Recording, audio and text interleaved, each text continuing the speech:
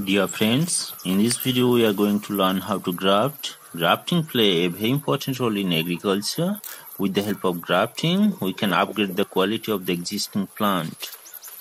Here I am citing an example. Moringa or drumstick plant is selected as rootstock. At first, bifurcate the rootstock.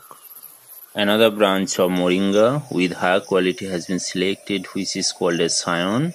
Friends, see carefully the scion. The outer layer is called as phloem, that carry foods. The inner layer is called as xylem, that carry water.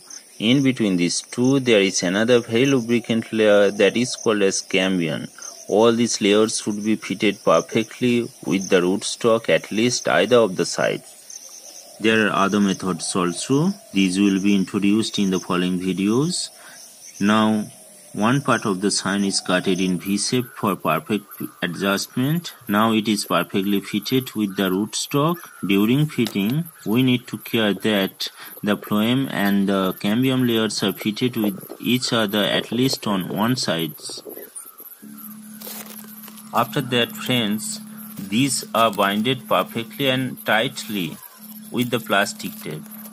You can also use thin cotton thread, but plastic tape helps to protect the scion and rootstock from water and related attack of fungus. Scion should also be covered with the plastic. If the process is done perfectly, new buds will come within few days. Hence, in this way, this type of grafting is done. This type of grafting is called as V-grafting. Friends, thanks for watching this video. If you like this video, please subscribe the channel and press the bell icon to get new updates. Thank you.